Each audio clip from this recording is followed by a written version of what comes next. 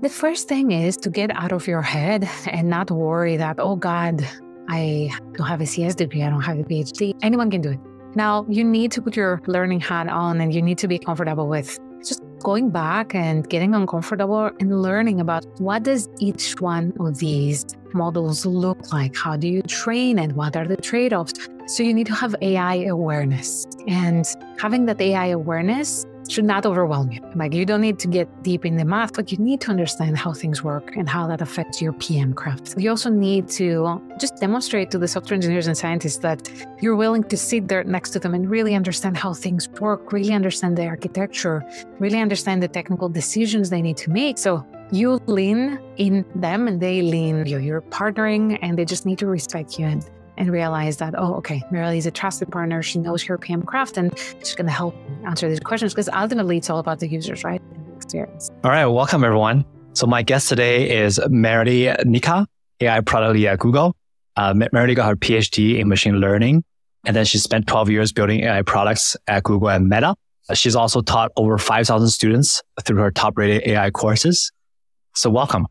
Thank you. Thank you so much for having me, Peter. Yeah. So, I feel like we got to know each other, and why don't we start by talking about just like a quick explainer of some core AI concepts, since you do have the PhD and all this experience. Sounds good. Why don't we start with what is your definition of AI and how is it different from machine learning? Perfect. Well, I love you're getting straight to the important stuff. So actually, I put together this use cases and applications map. Is it okay if I share my screen as I talk about this? Okay, go for it. Yeah. Awesome. Perfect. So I put together this AI algorithms and applications map just because I'm getting this question so much. And I think this is a really nice way to visualize kind of everything that's happening in AI. So as you see, there are different types of learning, right? There's supervised learning, self-supervised learning, unsupervised, and then reinforcement learning. I want to start with classification because AI is all about adding intelligence, let's say, to a machine so that it can act and learn in the same manner as a human. So I have a 4-year-old, and then we were walking around the other day and I was like, oh, here's a squirrel, here's a dog, here's a cat. And then I did that enough times that eventually there was a little animal there. And I'm like, what do you think this is? And my daughter was like, oh, yeah, it's a doggy. And I said, how do you know it's a doggy? And then she came up with some reason. But this is what AI is all about, right? It's learning from data that's labeled, specifically in the classification example. And then when we have a new data point that has no label, it predicts and it provides a little probability as to whether it's like a cat or a dog or a squirrel. But it's interesting because in this map, you can see the kind of applications you can have. For example, spam and not spam, which is like the coolest feature that exists on email, is exactly built with that manner, right? So you do classification, you train it, smart matching, another fantastic capability that's provided by AI. So, dating apps is a good example on the use case. Image classification, if you go on Google Photos and then type in, all wedding dresses or all sky, that's blue, it classifies based on that. So that's supervised learning. You also have a regression. So regression is actually good for forecasting. So you will see that for, player capabilities and how they perform during a game and predicting and guessing that, or forecasting sales. That's also machine learning. We also have, let's go on the far left, unsupervised learning right here. So this is the kind of learning where AI learns without you providing labeled data. It's more like, hey, here's a bunch of info, you figure it out.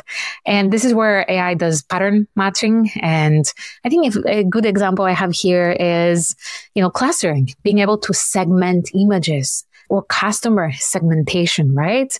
This is heavily used by targeted advertisements. It's amazing for anomaly detection and fraud and so on. We also have 2 more things and I'm almost done, I promise. So reinforcement learning that you see at the bottom. This is where the cool stuff are. Well, cool, like everything is pretty cool. But here's where you will see things like learning through trial and error. So imagine having a dog and teaching the dog how to sit. You give a reward and then it eventually does the right thing. And then over time learns the behavior. So this is used, in the real world when an agent interacts with an environment and learns to achieve a goal. like DeepMind, and of course, learning, chess, or a robot learning how to navigate in a maze, essentially. I have some cool applications here, like recommender systems. Yeah, you definitely use it there. And then robotics and automation. And it's just, I love this map because it's a way to see apps and features you use day to day and what powers them. And I just loved putting this together, and it took forever.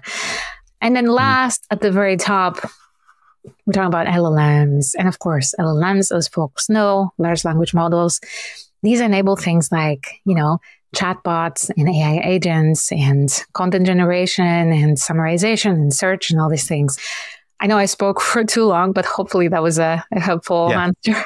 So basically, a supervised learning is you give it this labeling data where like you have like, given this image, given set of images, this is like, I'm going to tell you if this is a cat or a dog.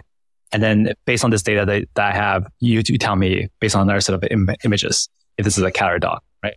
Yeah, but it's important to know that there's always a probability. So we'll say, I'm certain by 78% as whether this is a cat or a dog. And that probability is so important for product managers because you build probabilistic products as a product manager, no longer deterministic. And that is a whole other mindset you need to have when you want to bring such products to life.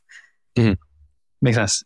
So do you think LLMs are supervised, unsupervised, or somewhere in between? Yeah. I'm going to skip this question, Peter. You remove it because there's a lot to say there. And I don't want some scientist to come to me and say, well, actually, blah, blah, blah. So let's skip this. All right, fine. Okay. All right. So that's a really good overview. So now let's talk about AI product management, right? So there are so many different types of AI PM roles. Maybe you can just give us a general framework for like what traits the best AI PMs have in common. Oh, that's a very good question.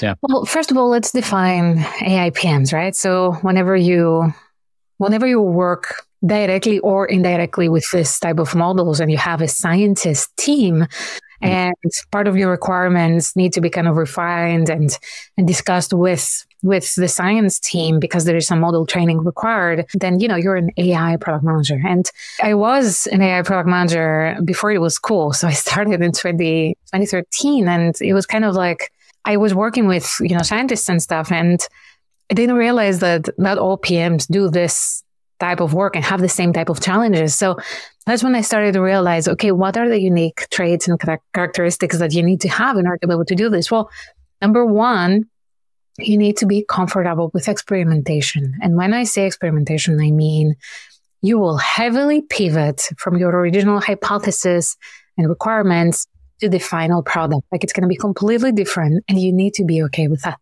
I know PMs that really need this kind of step-by-step approach and roadmap and build against that. But in AI, it's almost never the chance that what you have in mind is what you end up building.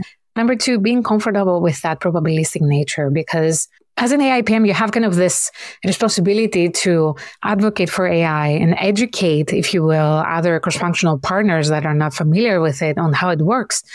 I've been in product reviews where, leadership was trying this product we wanted to launch, and they're like, hey, I tried this 2-3 times, and every time I tried it, it had a different output. I don't think it's working as intended. And I was like, it does work as intended, and here's why.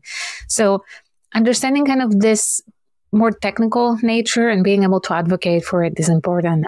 And then last but not least, every single day is about trade-offs. So when you have this strategic thinking and you're not afraid to take the risk and say, all right, given all these trade-offs, here's what I think we're going to do, and let's discuss it. And having this strategic, diplomatic kind of approach and discussion, I think is very important. And I feel strategic thinking is a skill that I traditionally used to see in mid to senior levels, whereas for AI, you got to have it walking in.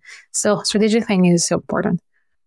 I like your point about setting right expectations of leadership. Because like you said, this thing is very non-deterministic.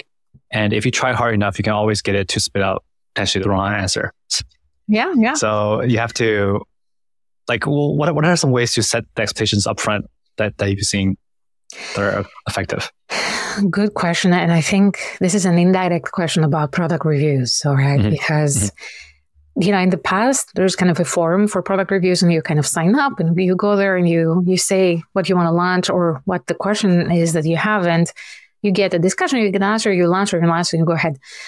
But with AI products, and that's my personal opinion, if you go in to a product review and it's the first time this forum or steering committee or leadership, if it's the first time they see what you want to do, then you've lost.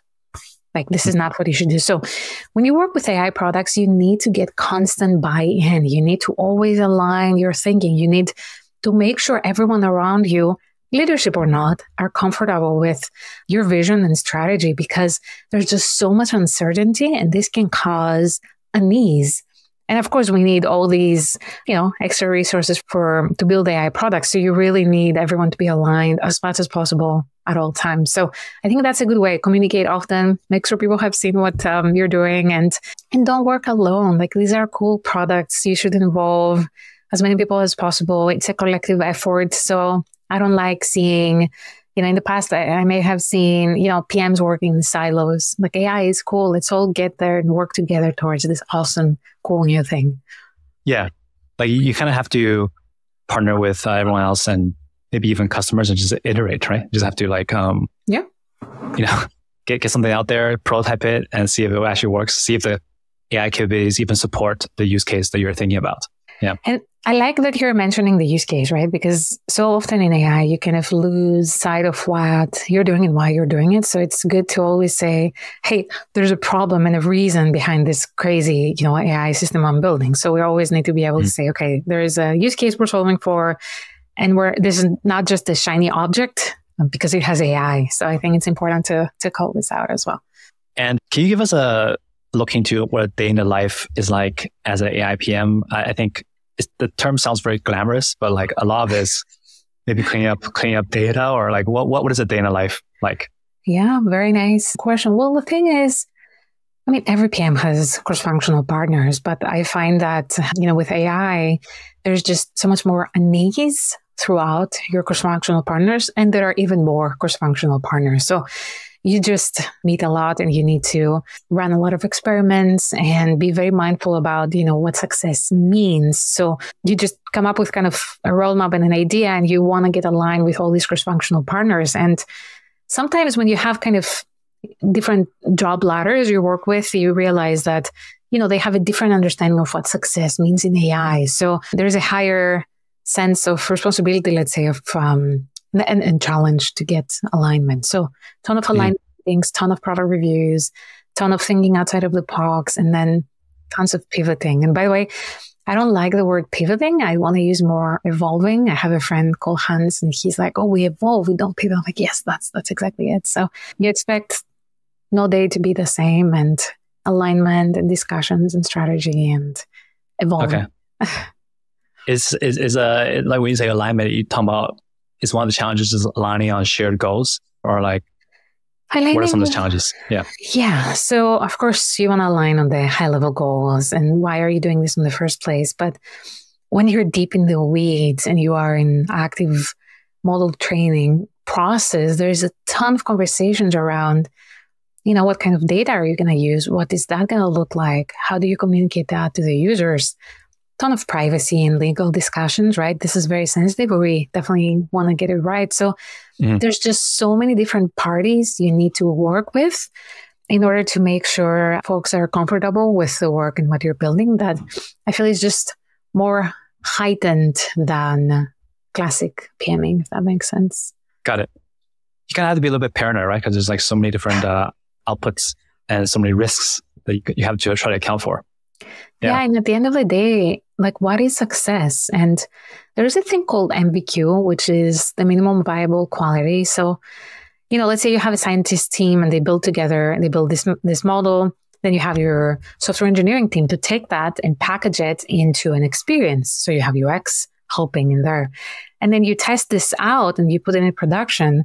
So the quality that you had, that you thought that pure model had, is just so different when it's in production and in the experience. And it's kind of like, all right, what's the minimum viable quality this should have in order for it to launch out in the world? And there's no right or wrong. That's all on you. And of course, getting alignment and it's right. There's just so much responsibility in the AI PM's hands that, again, there's no boring day. And I just love being in this situation. You love the ambiguity. Yes. Okay. So like, let's say, I'm a PM, I'm a growth PM, or maybe I'm not even a PM. I'm like a product marketer and AI is the hot thing. I really want to become an AI PM. How do I go about breaking into this field? Just start playing around with AI tools. I mentioned there is AI product management, which is, working with scientists and bringing AI-powered experiences to life. But there's also AI for product management, which is, you being the consumer of these AI products that were created by some PM, right? So just start using them. Use Perplexity, use u.com, use Como.ai, create your own AI agents, custom GPTs, and just get the confidence needed and just start becoming the expert in your own company as to, how you can best serve your end users. I keep saying this, like if you want to become a product manager, before interviewing, you need to reach the point where every single thing you do, you always need to think about, hey, how would I improve this? So I'm telling people, hey, if you have an upcoming interview and you go get a drink at Starbucks and you use the app, I want you to think subconsciously, how would I improve this app? Always, how do I improve? How do I improve? And AI products are the same. So start using these AI tools, figure out ways to improve them, figure out how to answer the question if you were to interview for that app, for that company. Hey, what would you do next strategically? What would you improve and why? Right? Very important. And, I get a lot of people in my certification saying, okay, well, I did the work. I know that I want to be an AI PM. I have this certification to show for. What's next? I don't have anything to show for in my resume to get the first interview. And my advice for people is attend hackathons, participate hackathons. There is a wonderful website. It's called DevPost, and it shows you a list of hackathons all over the world. And the best part is that there is a tab called, like teams and team members. And there's a little filter called looking for a team. So you'll go in there, you'll submit your profile, you'll say that you're the PM for an AI hackathon, and you'll meet people that are developers and UX folks, and you'll all come up with an idea, maybe create a prototype, maybe win, right? There is a lot of perks and money to be won, but it's not about winning. It's about having to show something. And on your resume, you can say, hey, participated in 5, 10 projects, and here's the GitHub or here's the website where you can see the prototype, and I concepted it and it launched. It's in the App Store if you do end up launching, or it won. So try to get kind of this experience in any way you can. Another strategy I love is within your own company, shadow AI PMs. If there are no AI PMs, pitch you to become the AI PM. And don't expect for someone to come and say, yep, you're now named the AI PM for the company. Just start doing the job. Work with some engineer, leverage some smart functionality, put a few things together, create a little demo and a little prototype, pitch it to leadership, and just become the AI PM. Don't ask for permission. We cannot ask for permission in order to achieve anything, right? So become the AI PM that you wish to be. Let's see. And you kind of want to become the go-to person in your company for AI and AI features and experiences. And this is kind of something that's claimed. It's not something that, you're assigned to. So you want to be that person. And last but not least, something I tell everyone is you'd be shocked by how many people that I teach in my bootcamp have already worked with AI and they're already AI PMs, but they just don't know it. So look into all your past products. Is there anything that has some smart functionality? Because if so, you can tap on that. You can leverage that. If you interview, you can reshape kind of your role a little bit in your resume and just make sure to say, hey, launched end-to-end feature or concepted feature or created a 5-year roadmap for something that has AI in its core. I think the fact of the matter is, like, no matter what role you're in, like AI can probably help you do your job better. So just like learning the tools, will help you build credibility. Yeah. Like this morning I spent with these interviews, I've been trying to get the transcripts to clean up, right? So this morning I spent an hour like trying to work with this AI prompt to clean the transcripts automatically.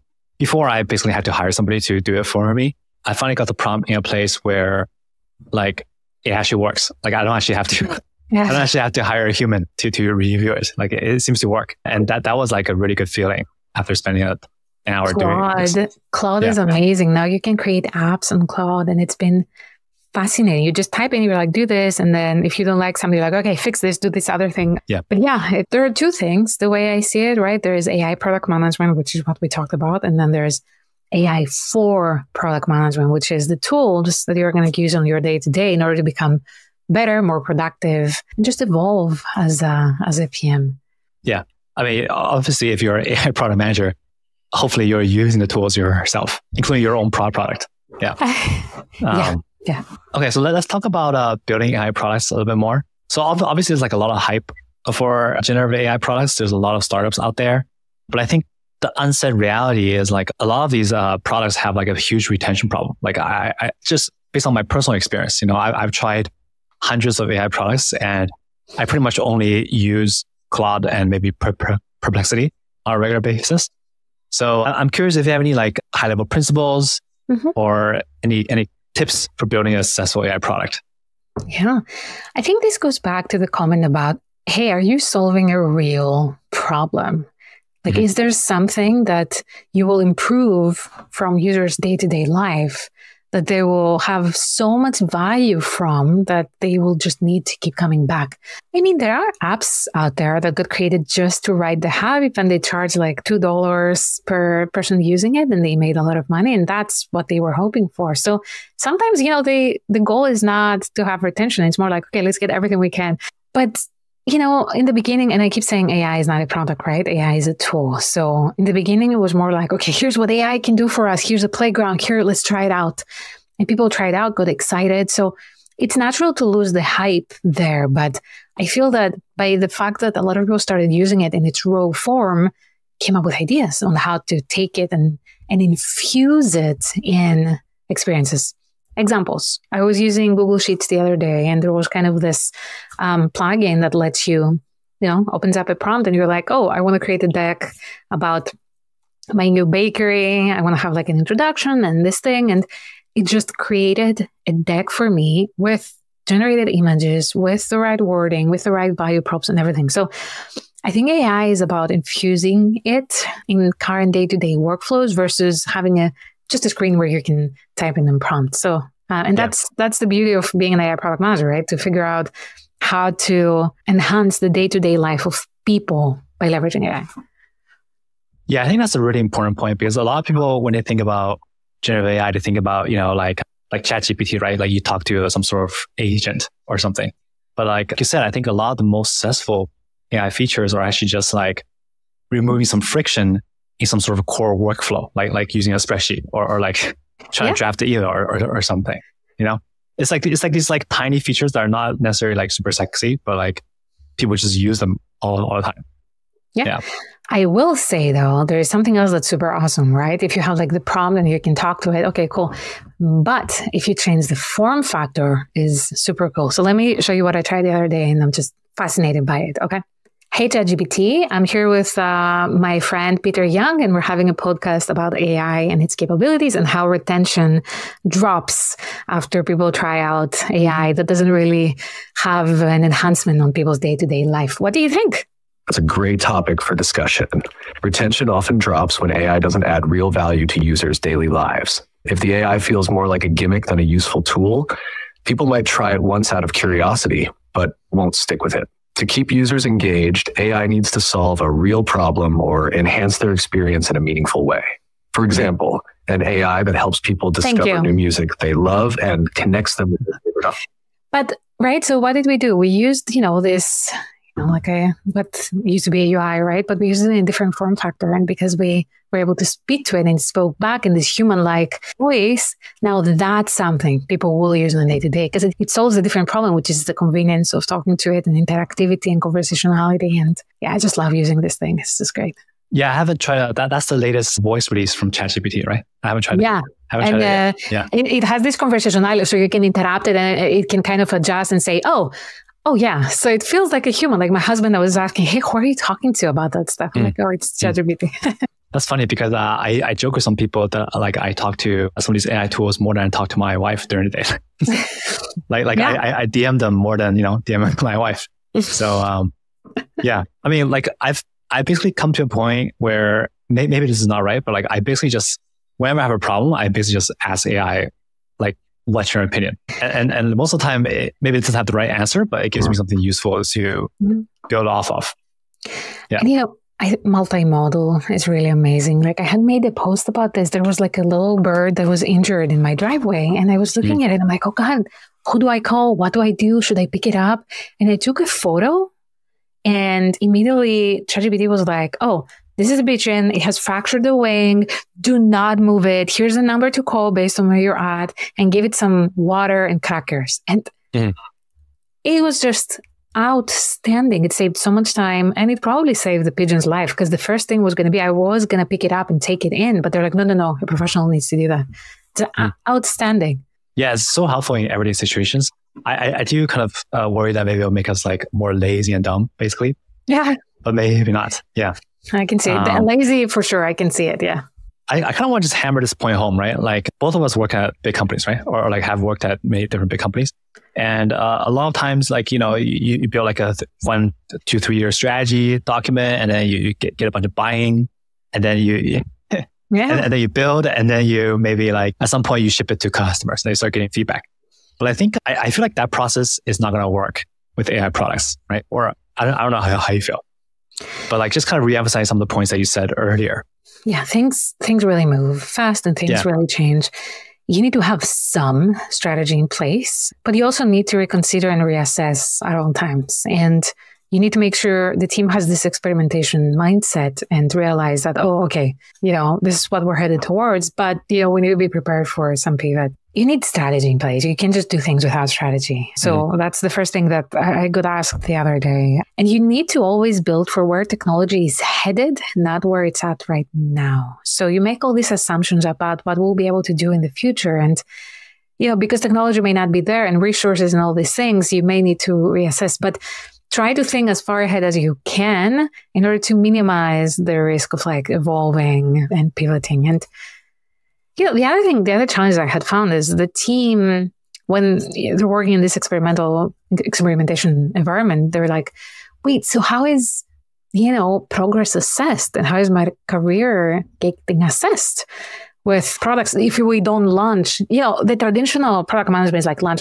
But if you're an AI, it's more like, what question did I answer? And what question did I answer? What input did I get? What insight? How can I pivot?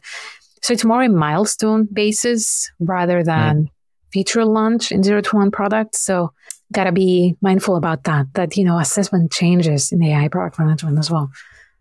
Okay. So like you want to, like, the foundational models are getting better all the time, right? So you want to build your product in a way that leverages the fact that this stuff's sort of getting better like every month or even every week. That's one point, right? Yeah. And I guess the second point is some of the stuff like might not make it past like the prototype or notebook stage.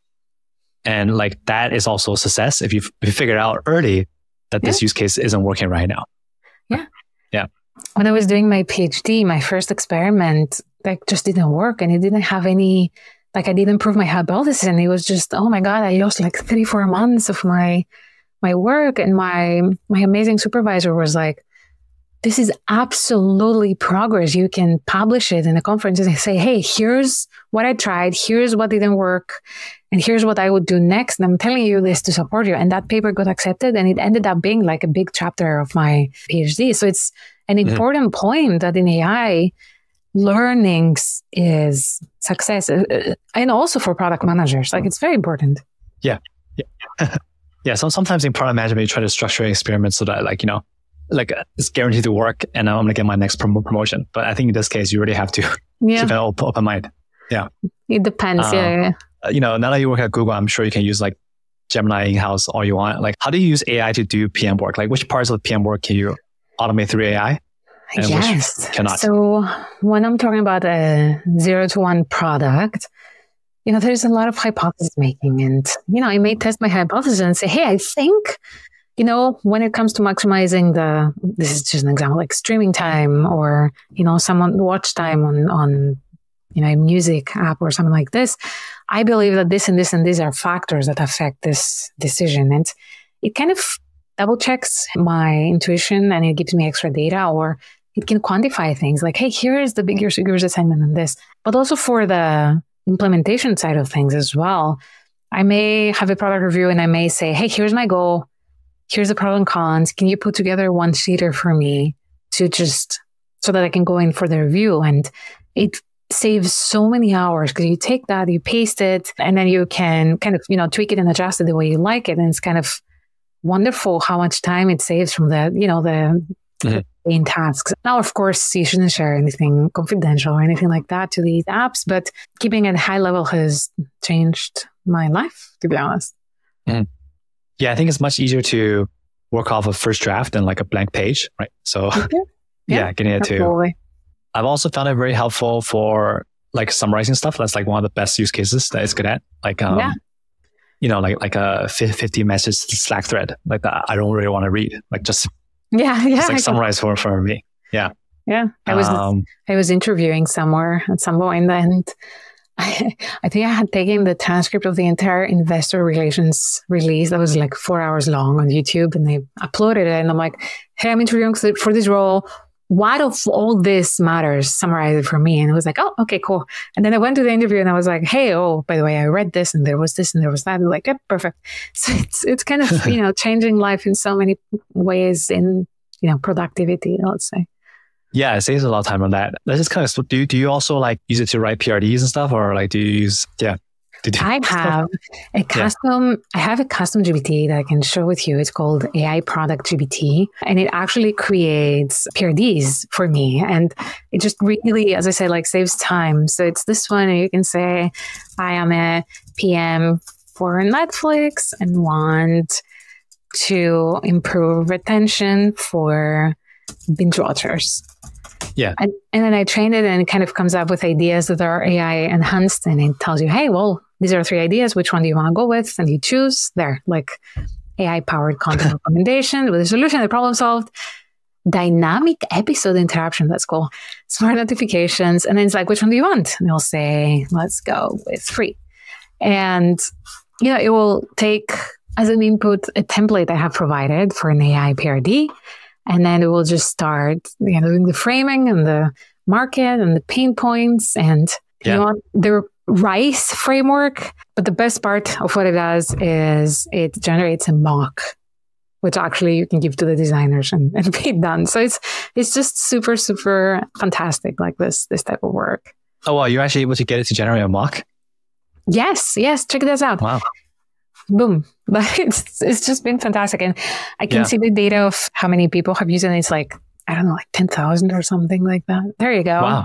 Wow, that is fantastic. Yeah, I never thought about the mock part. The mock part helps. I mean, the designer probably the logo, and also it has become so much better from the hallucination side because now text renders okay. Like still has some issues, but this is so much better than it used to be. Snooze. Yeah, that's really smart. That's really smart that it generates a mock. So long story short, yes, I use it for PRD generation. I mean, PRD is like also keeping the PRD updated is like a huge pain. So like, if you can just use AI, like people have discussion about the PRD and they just use AI, be like, hey, can you update this PRD based on this discussion? I guess I'm admitting how lazy I am, but you still have to audit what it does, but it saves a lot of time. Well, not just that. I wish it could like see the comments that people leave and address the comments too. I think that's where the human intervention comes in. But maybe in the future. And what is your favorite use case for AI in your life outside of work? I love this voice command. You know what I like using that's recent? I like generating music, and there's this app that does it. And I absolutely love Coldplay. Coldplay is kind of my thing. And I was like, hey, generate Coldplay, and it actually did generate Coldplay liking songs. Now, it has some licensed data, and then I realized that the app had some unlicensed data, so I stopped using it. But I think AI music is something that we are going to start seeing in the future because there's just so much potential in it. Is it Suno, or what did you use for music? Yeah, that's the one. Yep. Okay, Suno, right? Yeah. Yeah, it's amazing. But like between me and you, and I guess whoever's listening to this, like I'm pretty sure all this stuff is trained on licensed data. I don't see how it cannot be. So I hope so. I hope so. Yeah, I don't know. I need to do more research. Yeah. Cool. All right. So let's wrap up. Why don't you talk a little bit about your AI courses and what you cover in your AI courses and where people can find out more?